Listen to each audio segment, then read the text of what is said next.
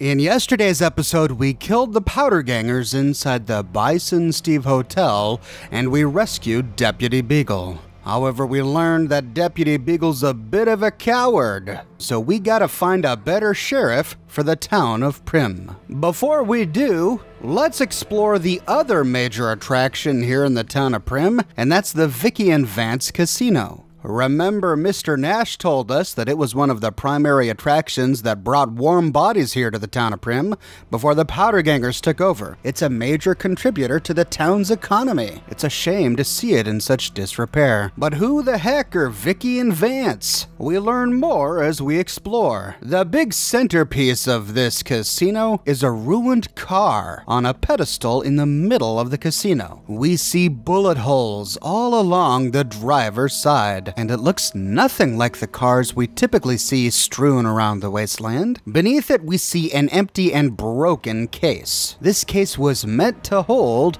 Vance's gun. The 9mm submachine gun preserved in the glass case to the left of this plaque is the actual weapon Vance carried in a paper-wrapped box under some suitcases in the trunk of his car during his and Vikki's crime spree. Never fired, and luckily untouched by the hail of bullets that ended its notorious owner's life, the weapon's mint condition inspires dread in all who look upon it. Experts speculate that Vance might have killed as many as 50 people had he ever fired the gun, so long as his aim was exact and he was starting off with a full clip. Or even more if he had additional ammo clips and remembered to reload. Oh, okay. Taking a look at the case, it is indeed empty. The gun is gone. Well, where did it go? Well, maybe we can get some answers from this robot nearby wearing a fancy cowboy hat. This is good old Primm Slim. Howdy, partner. Welcome to the Vikki and Vance Casino and Museum. Who are you? Primm Slim at your service. Authentic cowpoke and official spokesspot of the Vikki and Vance Casino and Museum. Yeehaw!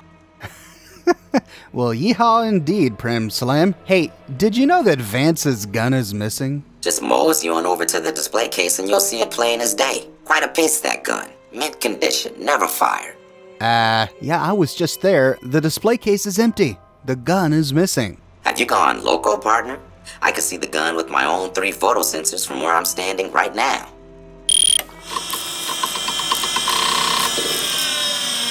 Something's wrong with this robot. We can pass a 50 science check to say, scan your data registry. You have been hacked.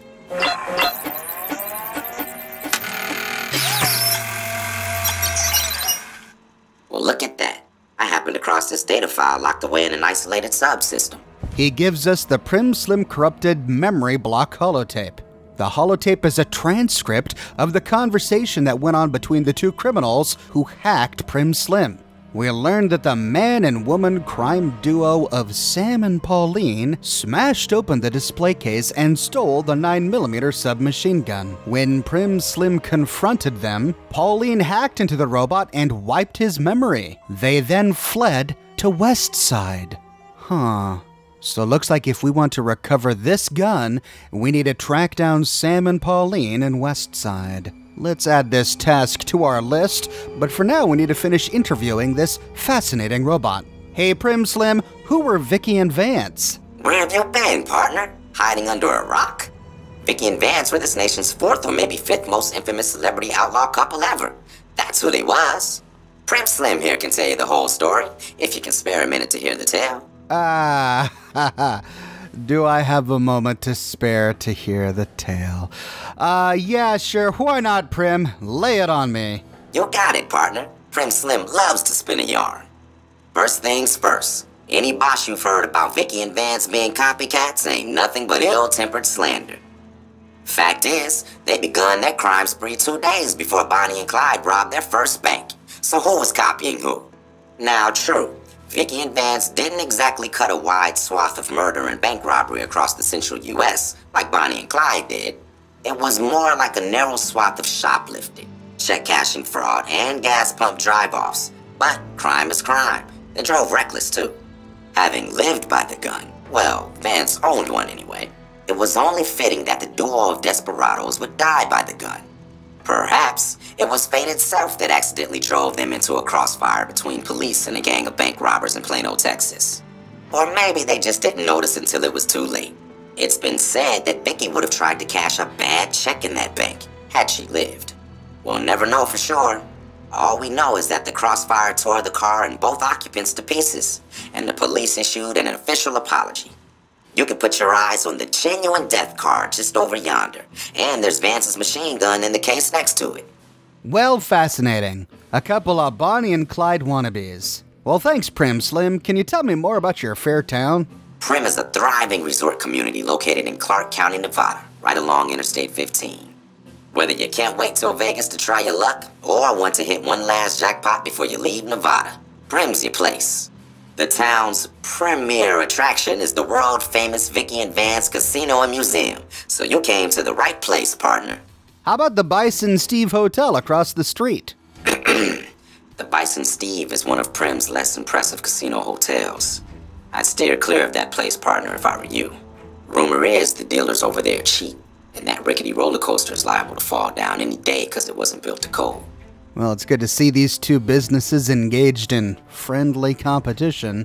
Now, as we explore the Vikki and Vance Casino, we see many of the town residents walking around with their guns drawn. This is, of course, due to the powder ganger threat. Now, we've killed all the powder gangers in the Bison Steve, but these folks have not returned to their homes because the sheriff is still dead. They don't feel safe leaving the safety of the Vikki and Vance. So before they'll leave, we gotta find a sheriff. Heading around back to the cashier, we see a number of safes, some of which are open, and it's here where we find Ruby Nash. Hello there.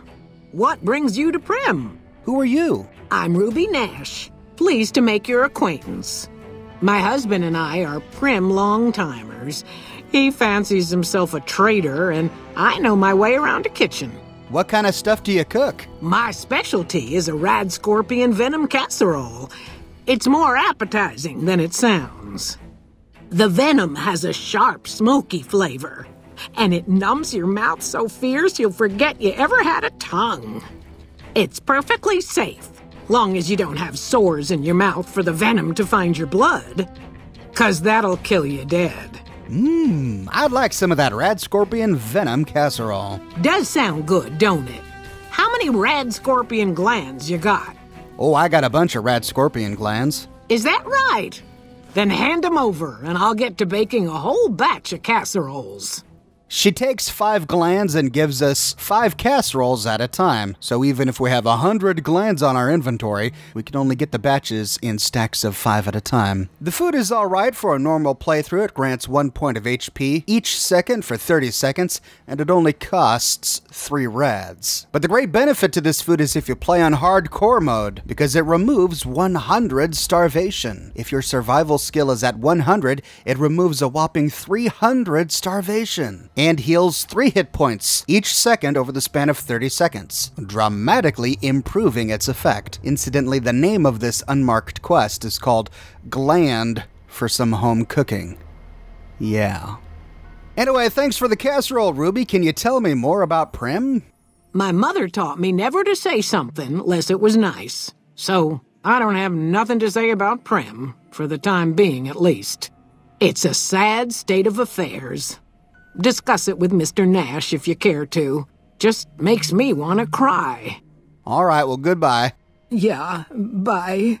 That was one of the most pathetic farewells I've ever heard from an NPC in this game.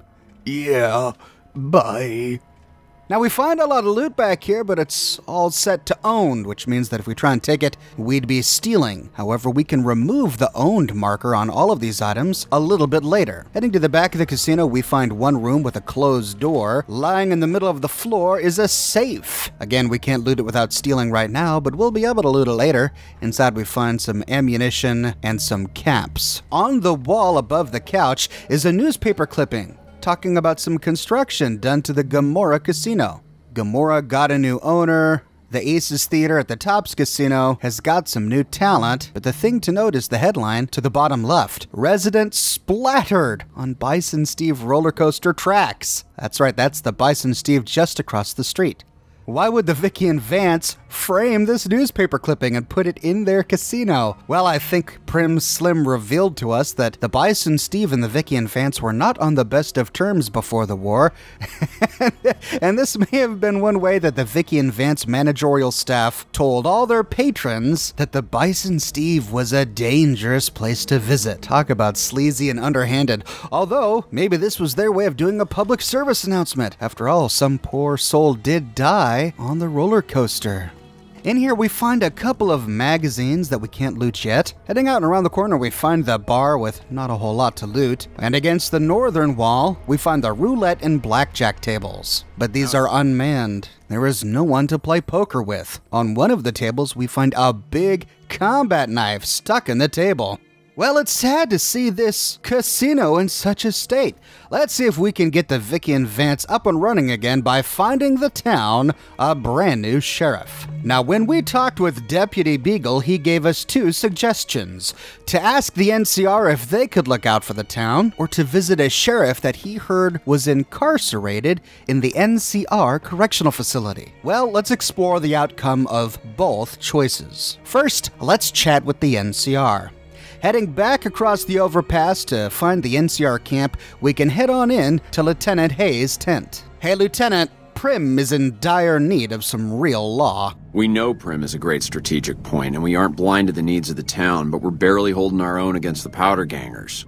We don't have the guns or the personnel needed to carry out our mission, much less take on defending this town as well. All right, well, what would you need to be convinced to take over protecting the town? What we need more than anything is bodies.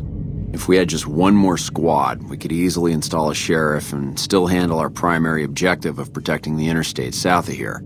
If you'd like to see the NCR include protection of Primm and its duties, then you'll have to get some more troops up here. Knight at Mojave Outpost may be able to help.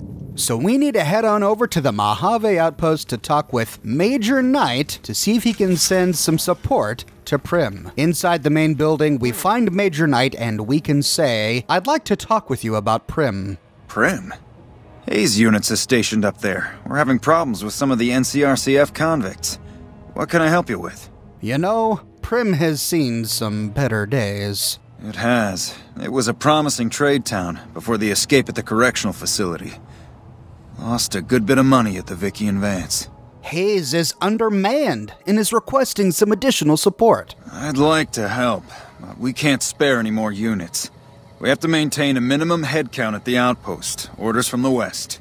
After completing some of the quests around the Mojave Outpost, we can use our influence to convince him, or we can pass a barter check of 20 to say, having Primm and the trade route under NCR control would help the west. I see the wisdom in that. I'll radio for a unit to head up to Primm and offer some additional support.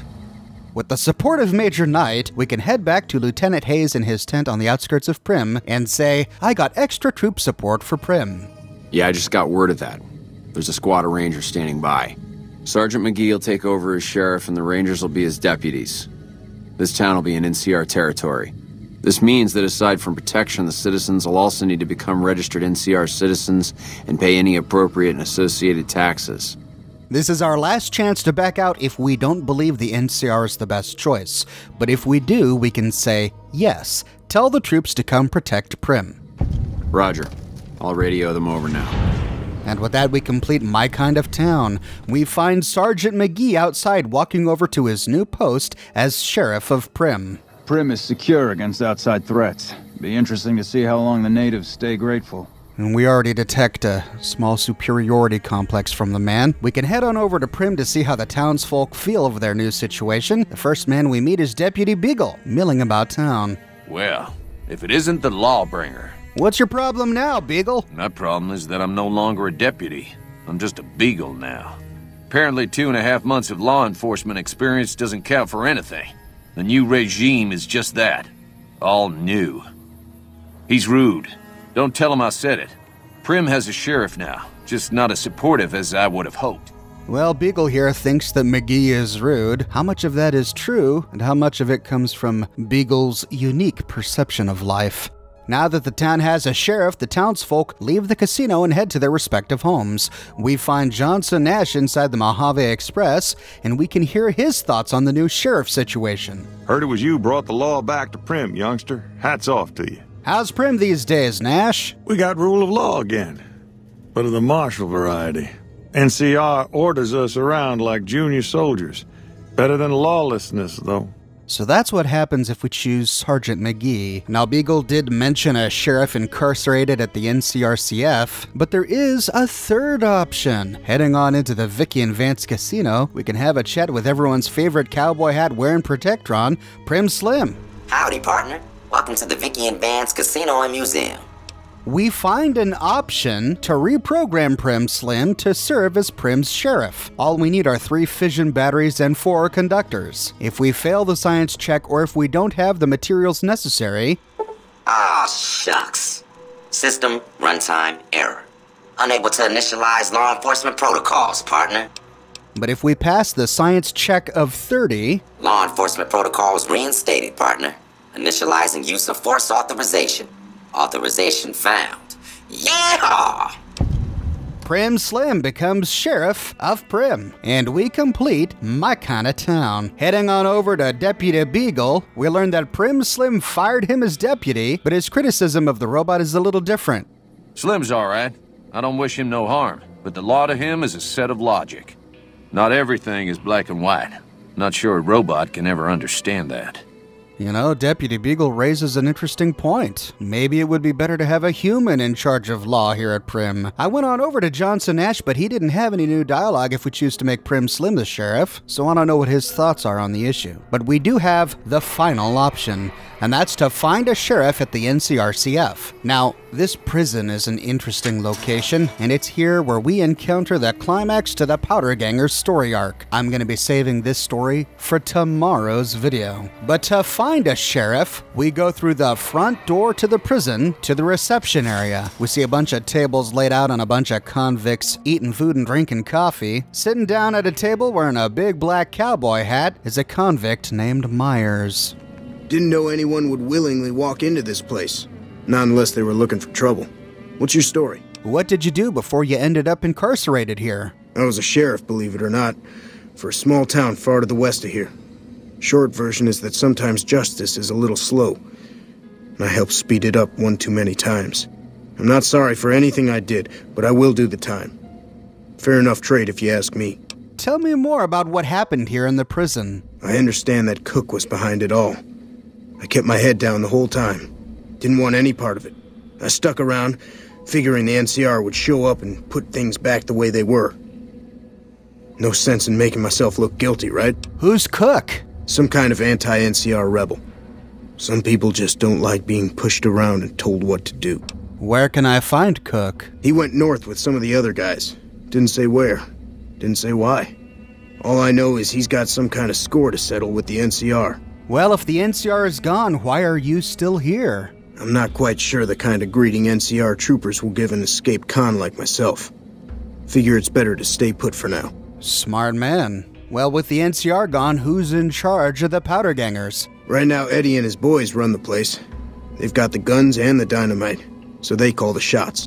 Say, I found this place that needs a good lawman like yourself, a man willing to make decisions that expedite the enforcement of law. How would you feel about becoming Primm's new sheriff? Assuming an NCR pardon comes with the job, and it had better. I also need to be able to do things my own way. Due process has its place, but sometimes it's just a waste of time. I'll need to know that I'm not going to end up right back in prison. Does that mean that you'll take the law into your own hands? When I need to? Yes. You know what? You got yourself a deal. All right then. Guess I'll just make a quiet exit. No need for a goodbye party or anything. With that, he gets up and walks out the door of the prison. He heads on over to Primm, but before he can start work as a sheriff, we need to get him pardoned by the NCR. To do so, we head back to the Mojave outpost and have a chat with Major Knight. Major, one of the convicts from the NCRCF is looking for a pardon so he can protect the town of Primm. One of the Powder Gangers? They've been nothing but trouble for us. Why would we want one of them anywhere in an official capacity? We can bribe this guy with 200 caps, Well, having a sheriff who was a convict is better than no sheriff at all. And if he has the qualifications... All right, hand it over. But I don't like doing things under the table, so instead we're going to convince him by passing a speech check of 30 to say his sentence was almost up, and he isn't tied to the powder gangers in any way. All right. If his sentence was closing up, I can see about getting him pardoned. Primm is important to our trade up from California, so having someone there who owes us a favor, that couldn't hurt. Now that we've found a pardon for Myers, we can head on over to Primm and let him know that he is now Sheriff Myers. Thanks for getting me that pardon. Me and the boys will take good care of Primm. Don't you worry. Thanks, partner. Watch yourself out there. With that, we complete my kind of town, and the residents of Primm pack up their stuff and leave the Vikki and Vance. We find Deputy Beagle on his way out to hear his thoughts. And just like with the other two sheriffs, we find that Myers has fired this guy as deputy, which makes a lot of sense. And Beagle has different criticism of Sheriff Myers. He's a good sheriff, but a hard man. He doesn't abide by anyone slinking by the rules. I guess there won't be any trouble, but the man's law is hard. And hard law is fine by me. Heading over to Johnson Nash at the Mojave Express. Got a new sheriff, as you know. Myers a bit rougher hewn than I might have liked, but he seems like a good sort. So far, so good. And it sounds like they're willing to give this guy a fair shake. When we see Sheriff Myers walking around the town of Primm, I can do right by this town. They were in need of some frontier justice. And I think Sheriff Myers is just the right kind of guy to give this place the kind of frontier justice it needs. I think all three of these options are good options, but I think Myers is the best one. As a robot, Primm Slim is unable to make decisions that require a human's ability to judge motive and interpret behavior. The NCR is a good option, but they're going to levy these poor people in too many taxes. Now, I'm all for people paying their fair share of taxes, but if a town can support itself without the need of the NCR, then there's no reason to pay the NCR taxes to begin with. I prefer Myers because he does take the law into his own hands.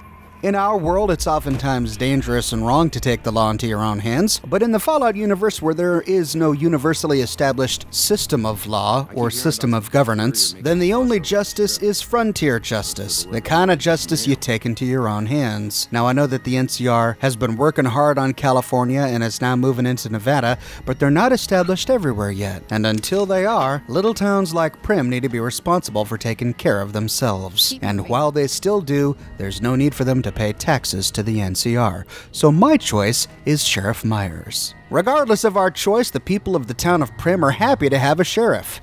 Thanks to you, Primm's on the way back up.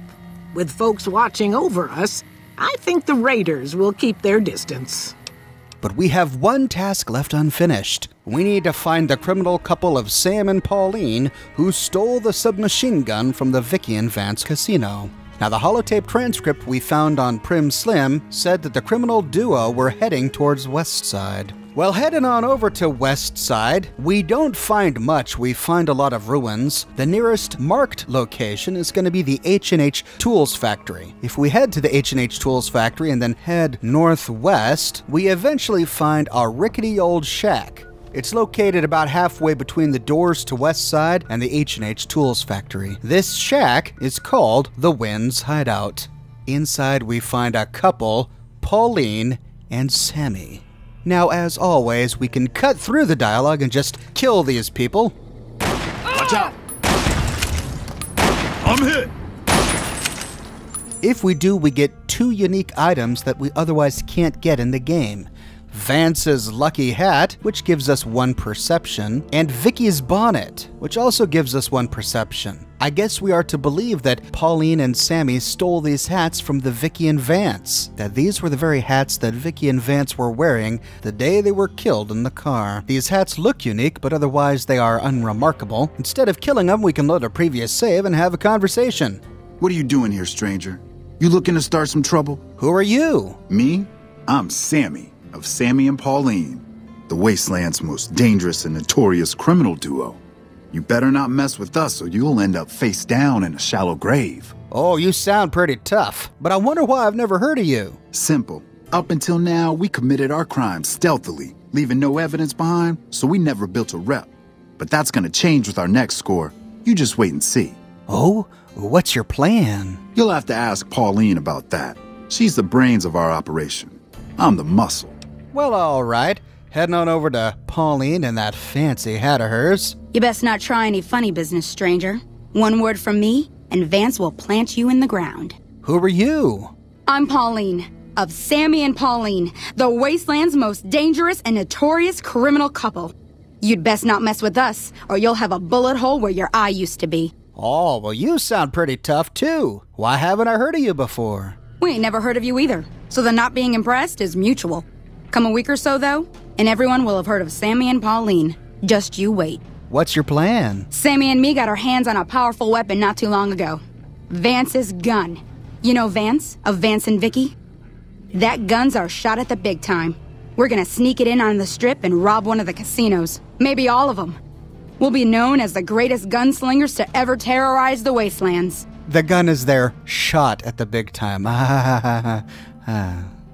We can say, your plan is gonna get you both killed. You'll see. You'll feel stupid that you made fun of us when you learn how rich we are. Or we can pass a 55 speech check to say, by golly, that's the greatest plan I've ever heard in my entire life. Really?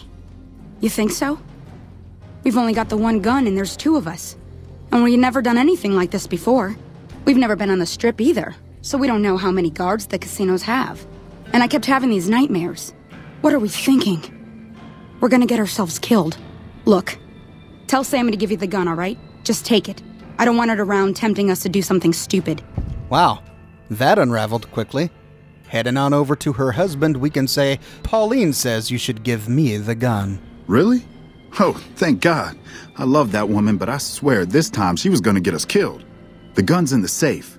The combination's 5, 23, 34. Take it far away from here before she changes her mind. That safe combination, 5, 23, 34, incidentally, is the date that Bonnie and Clyde were killed. I'm thinking Pauline and Sammy are just a bunch of Bonnie and Clyde fans who took their role-playing a bit too far. We find the missing weapon inside the Wind's safe, and everything in this shack is set to unowned so we can loot it all. Now the weapon we recover is a remarkable little submachine gun. It's better than a typical 9mm SMG in 3 ways. It has a higher DPS of 17 compared to the standard 14, and it's faster than a standard gun, doing 13 attacks per second compared to 11. However, it's not quite as fast as a 9mm submachine gun that has all mods attached. Its speed is 14.3. But despite this, the additional damage and the high attack speed brings the DPS of this gun to 221, which is greater than any other 9mm submachine gun in the game. It's also got a much larger magazine, with double the ammo capacity of a typical 9mm SMG. It's a one-handed weapon, so unlike many SMGs we're used to, you just hold it like a pistol. And because the weapon had been locked under a glass case for 200 years, the texture of this thing looks brand new. No rust, no grime. It's a gorgeous little weapon. Now, most players are going to keep this for themselves. After all, Primm Slim didn't even know it was missing. However, if we want to turn it in, we can head back on over to the Vikki and Vance casino to do so. But as soon as we enter... What are you doing here? This is our casino, punk. Punk? Hey, that's my line. Huh. You've got moxie, buddy. But we don't take kindly to tourists on our turf. 100 caps should cover this trip into our territory. Who are you? Are you deserters? I like to think that we're prisoners of war that managed to escape before capture. I don't know how long it'll be before the Legion crosses the river, but sure as fuck I don't want to be wearing an NCR uniform when they get here. Hey, look, I was just checking the place out. I'll be on my way now. We don't take kindly to tourists on our turf. You're gonna need to pay a fine if you want to leave in one piece. 100 caps should cover it. Well, we could simply pay them. Thanks. We're leaving now. We don't want no more trouble. Which case they run off. Or we can say, you know, I don't have that many caps. All right. Since you look new and didn't know better, we'll cut you some slack. 50 caps. Aw, 50? Yeah, you know, I don't have that many caps either. That's all right. We'll take what we can from your body before the law shows up. Hey!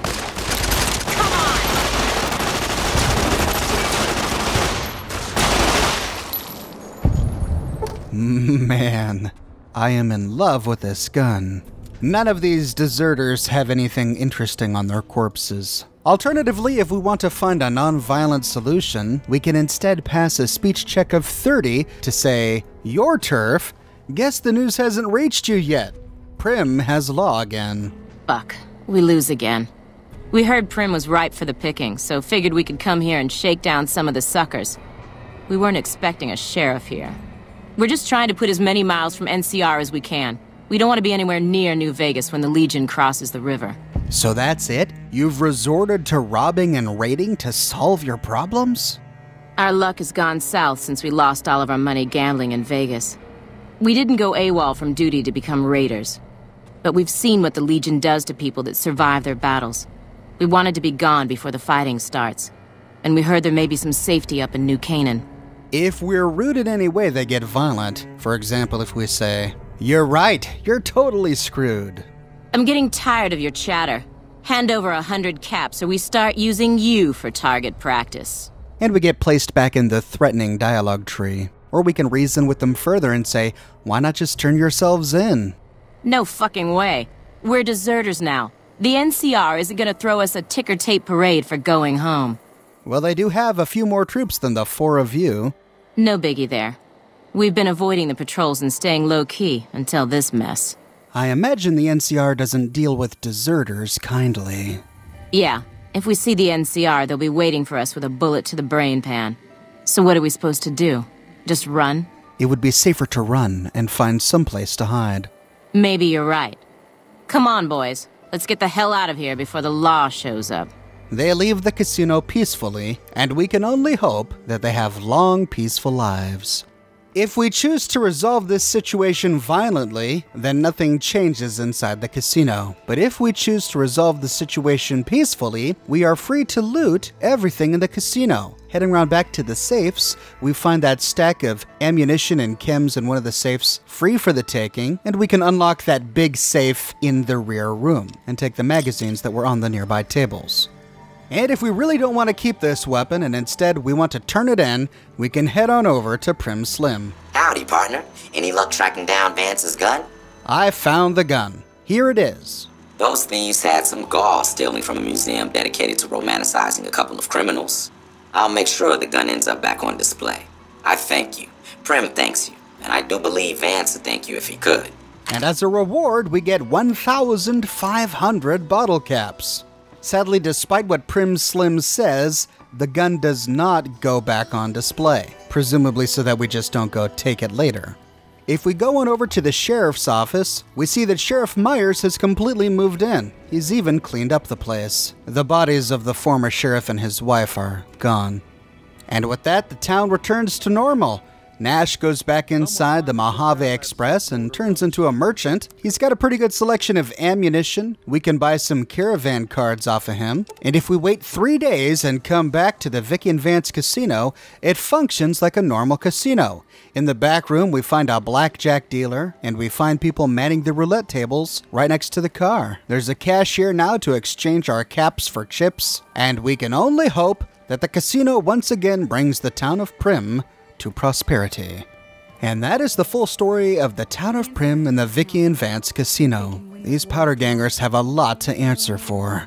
We will confront them in tomorrow's episode when we finally visit the NCR Correctional Facility. If you want to make sure that you don't miss that video, be sure to subscribe and to click that bell notification button. I've got a new shirt in the shop this week. Perfect spot for a Mirelurk den. This has been a long requested shirt design with a picture of X688 on the front saying his famous quote and a bunch of angry Mirelurks on the back. The shirt comes in a variety of styles including hoodies and in a variety of colors. You can find a link in the description below. And if you like what I do and you want to support me in a more personal way, consider becoming one of my patrons on Patreon. But more than anything, I'm just so glad you're here watching this video with me today. Thank you so much for watching, and I'll see you bright and early tomorrow morning with a brand new video.